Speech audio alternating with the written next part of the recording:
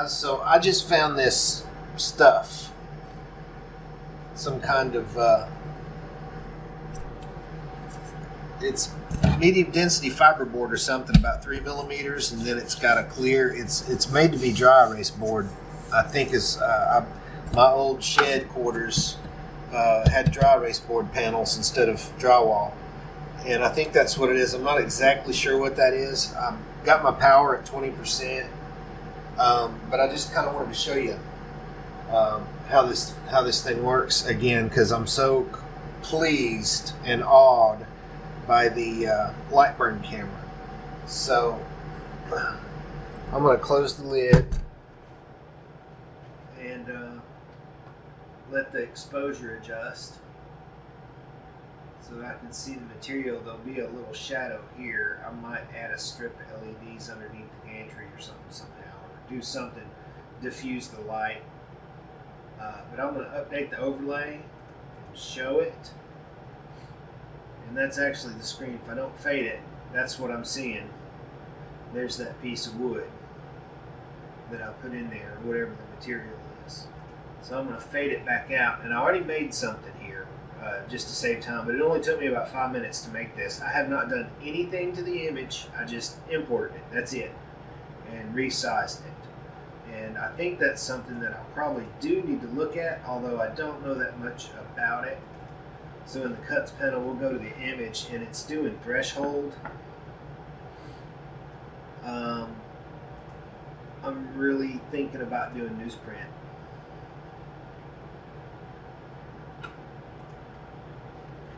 And I hope my power's right. I don't have any of that saved in my library, but if it works, I'm going to be sure to save it. Matter of fact, I'm going to save this right now.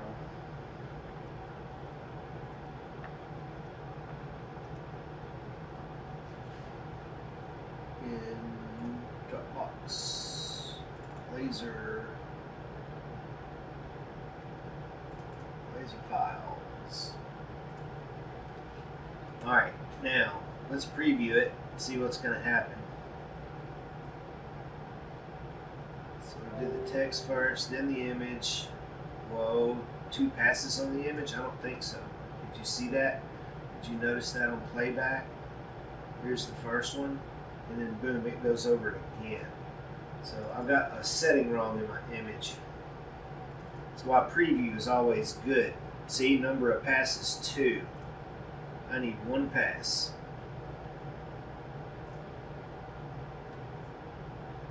I'm going to resave it. Now let's preview it again.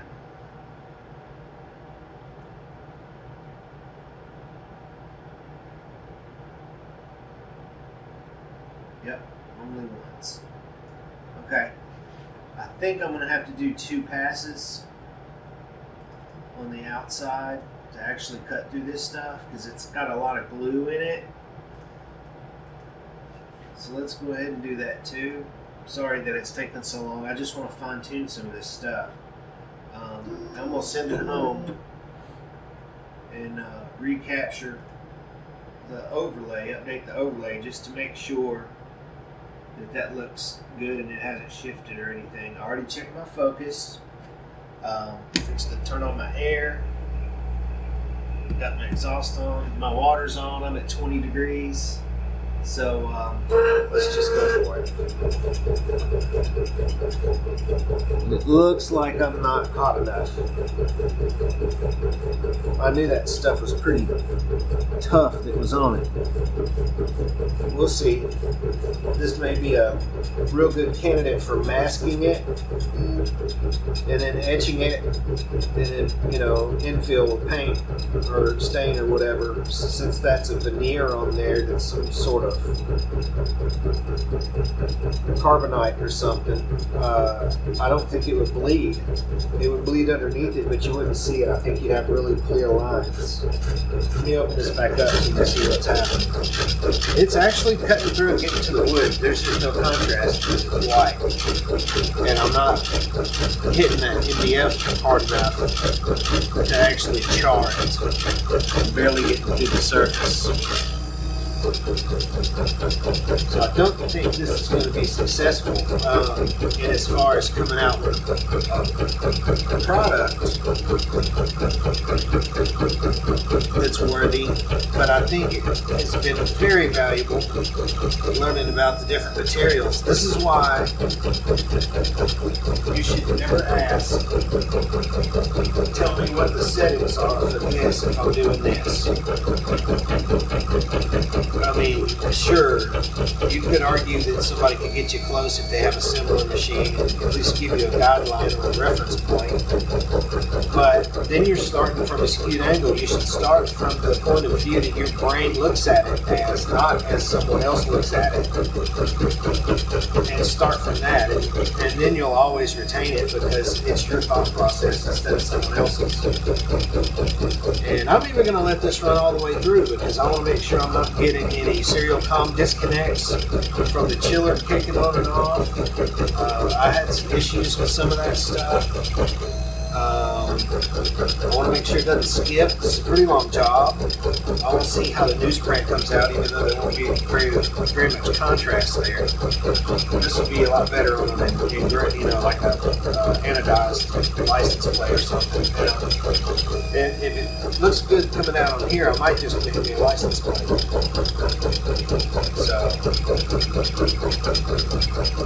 So I don't know that I'll bore you with this whole video.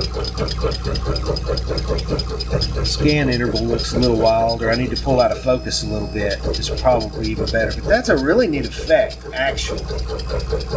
I bet if you took some dark stain real lightly and just dabbed it on there and took it back off, it'd wipe right off that white stuff. And it would leave a really neat contrast. Or it would look like shit, I don't know. I'm going to try it though. But I don't know if I'll let the video run the whole time while I try it. This thing's got a long way to go.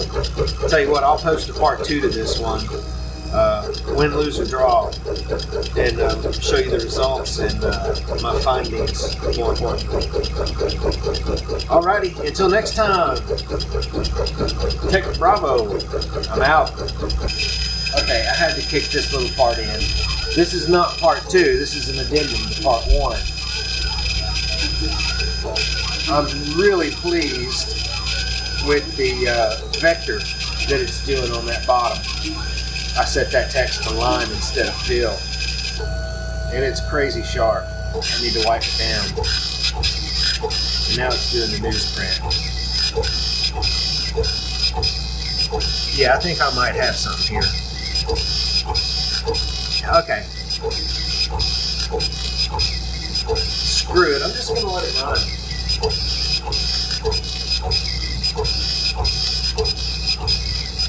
I got 634 minutes left on this SD card that's in this camera I'm recording with, and I got almost 900 minutes on battery. That's what I love about this camera. I love this camera. It can sit in the bag for a month, and I can take it out, and it's ready. I'll have 6-7 hours of record time continuous if I want it, and it won't skip a beat ever. Let's not forget to hit the record button. I'm not going to talk about that right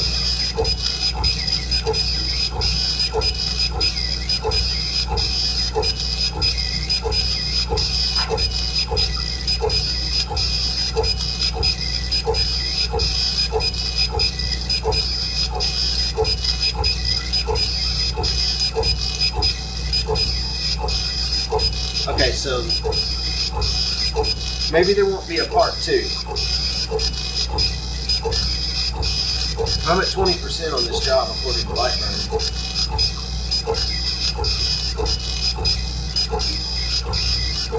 We can discuss some other things. I'm still at 20 degrees on my chiller.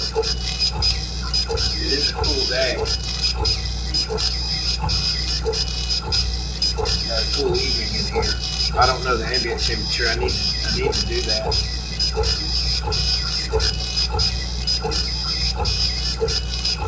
I'm really digging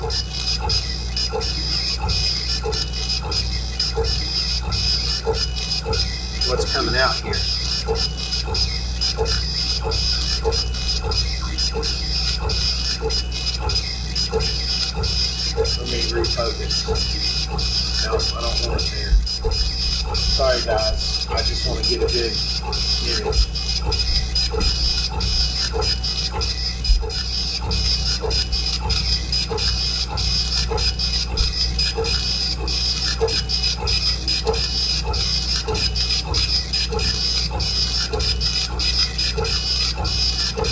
Some of that two-ply, what do they call it, rowan something.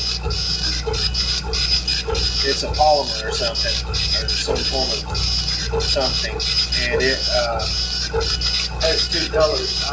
The closest thing I can attribute it to is in the old days when they would CNC those things, and they'd have that plastic that was wood, veneer, it was two-ply, and then it was white underneath, and they just CNC the person's name on it. They just stick it to your door with some double-sided tape, or slide it in one of those little gold brackets if you want to be real fancy. Some of y'all might remember those.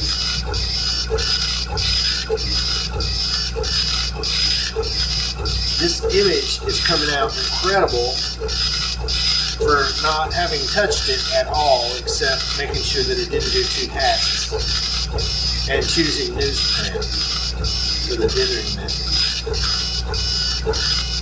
It has not missed a lick. I'll have to say that Odin is the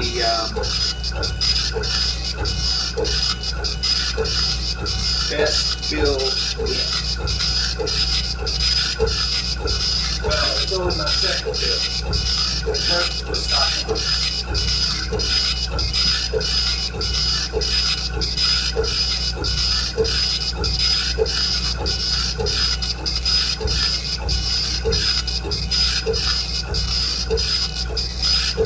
So I figure, let's get another angle going on this. I cleaned up the shed quarters a little bit. And there's that job going. That's my camera. That's a C100 with the dual pixel autofocus upgrade. It's got a 4K sensor in it, but it is a crop sensor, so there's a 1.5 crop factor. But it's a steady, solid cinema camera for running gun. It's an awesome camera, and I got an STM stepper motor lens on here. An 18 to 135. I just messed up our other video there, but I'm pretty pleased. A little bit about Odin. There's the GLCD. I'm running a Cohesion Mini. The guts are ugly. I don't even know if I want to open it up and show you the insides. And I left the digital panel. Should have just put a pot there, and I'd have a whole lot more real estate on the panel. But I figured it lights up and looks cool, so heck, so what? I'm going to backlight this thing. I keep saying I will. Alright, I'll open it. And there's for my Z-axis. I've got another one I haven't installed yet for a rotary. And there's my little Cohesion Mini down there. I am running the cluster firmware made for the laser board. I might have mentioned that already. So I haven't capped that off yet, and yes, I'm afraid that I'm going to break the end of it off. If I just knock the water jacket off, the output coupler, I'll glue it back on, but it just so happens that I keep a spare tube, and yeah, they have a shelf life, I know. But guess what? I've got one, and I got it real cheap, so I'm going to take my chances on it, unless somebody wants to buy it. Anything's for sale. That's not bad. Not bad. So there's my tube temp. That's just an aquarium chiller on the bottom. I've got about 3 gallons. I've done this in some other videos. I'm being repetitive, I know. Probably about 3 gallons in the entire system, including the tubing, peripherals, tube, and the whole bit. And I'm just running that little aerator aquarium pump on my little copper pipe. That's the greatest thing.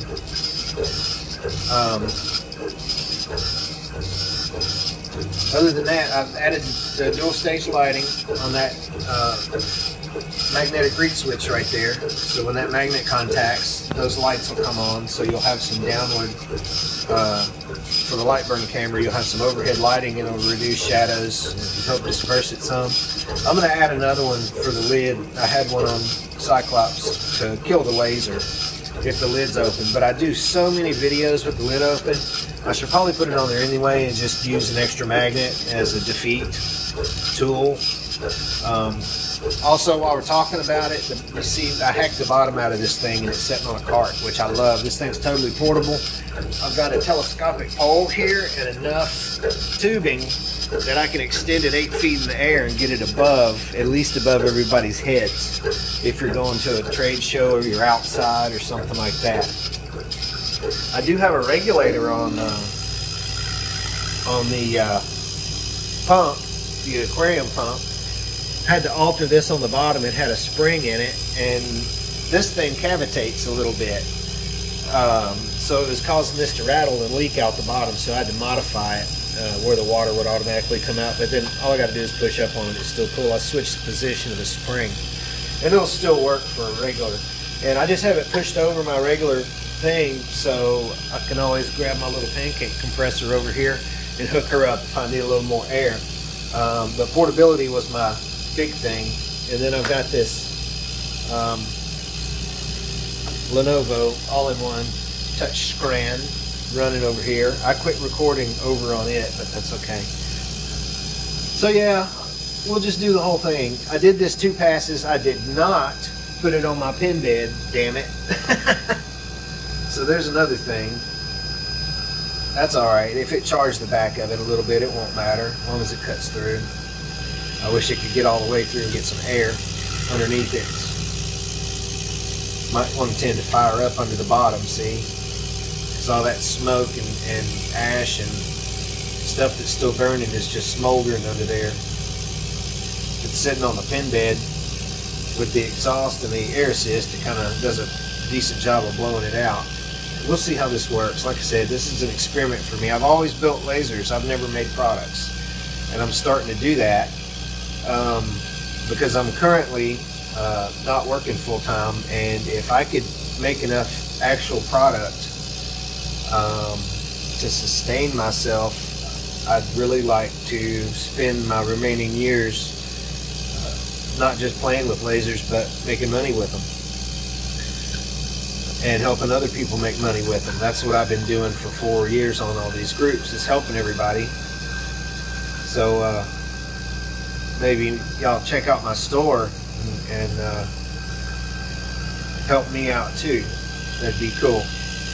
But anyway, the light burn camera is the game changer. I love it. I love it. All right, 2 passes, and pretty much I might be a little uneven, but that is not bad.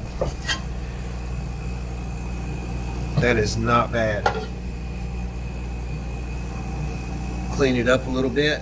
All right, I'm gonna consider that a success, actually, considering I wasn't sure what how this substrate was going to react, so I had no idea the settings. I don't think I'm confident enough that I'm going to add them to the library yet. However, for about an 8-minute workflow over here, and then I'll have to look at the video however long over here. I could probably look it up over here somewhere. Anyway, I think it's cool. Anyway, no part 2. This was the video in its entirety. Sorry if it was so long. Coming to you from the global shed quarters of Bravo Technologies. Tech Bravo is out.